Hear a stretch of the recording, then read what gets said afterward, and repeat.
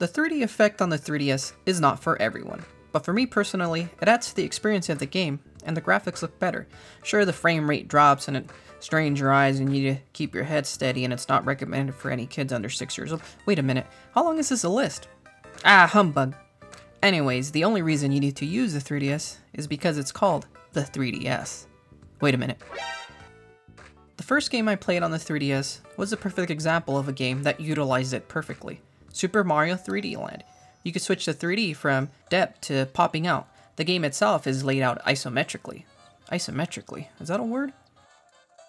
When I bought the 3DS, which I've talked about in that 3DS video, I bought it on Craigslist and they threw in Super Mario 3D Land with a system.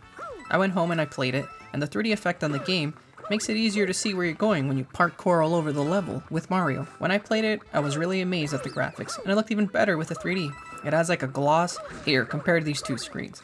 Oh wait, I can't show you the 3D over recording. Okay, what if I just show it over the camera?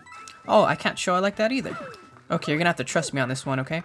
Now, as far as the eyesight strain or whatever, my eyesight hasn't been affected by the 3D, okay?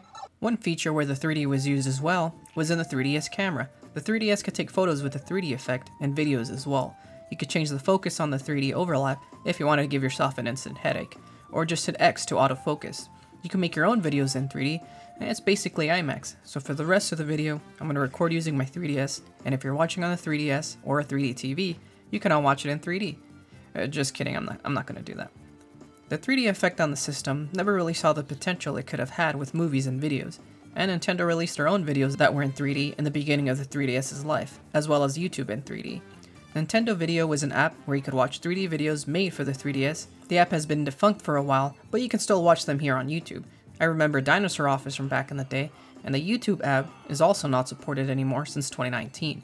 Netflix was dropped a year later in 2021, and I remember it was rumored that Netflix was going to have 3D movies on the 3DS, but it never happened. Probably due to the 3D not catching on to the mainstream as it was expected.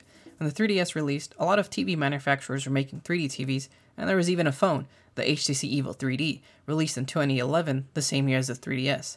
Everyone was trying to get into the 3D space, but it never took off, and even the 3D on the 3DS games eventually were dropped. The initial release of the 3DS saw a lot of titles with 3D in the name, and focused around that effect. Super Mario 3D Land, as I mentioned earlier, Street Fighter 4 3D, Rayman 3D, some of the best titles use 3D to their advantage. Donkey Kong Returns 3D, anyone? And of course the 3D Classic lineup that included Excitebike and Kirby's Adventure, with added 3D effects. But eventually the effect was dropped, like in Pokemon X and Y. Not completely, but it was only used in battles and cutscenes, with the rest of the game in 2D. The battles in 3D did suffer frame drops, and the 3D effect did affect game performances. X and Y released in 2013, so only a few years into the 3DS's life, and the 3D was already being cut.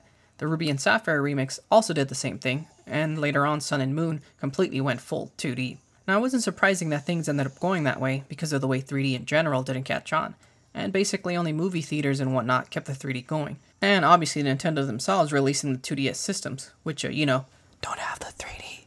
And the last 3DS system released, well, it was a new 2DS XL. The 3D effect was also cautioned for use for anyone under 6 years old, and with Nintendo games being marketed towards a younger audience, maybe that was another reason to get rid of that 3D to cover all their bases. The games that use it well will always be a stamp in time, and in honor of the 3D, I'm going to play a bunch of 3D games non-stop, showcasing the best 3D effects on the system. The coin bonus rooms in Super Mario 3D Land, the background parts of Donkey Kong Country Returns, Metal Gear Solid 3D, Super Monkey Ball. Ready?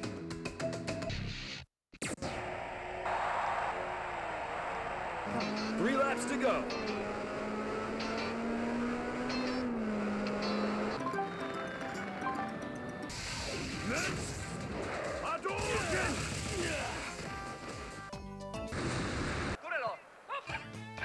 Ready?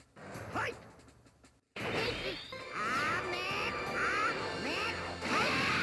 Well, it's been about 48 hours of non-stop full 3D gaming, and maybe I do need to relax a little bit on the 3D. My eyesight is good now, so I don't want to strain it either too much. Just gonna put some of these things away. And is that high-pitched noise normal? I'm just gonna close my eyes for a bit.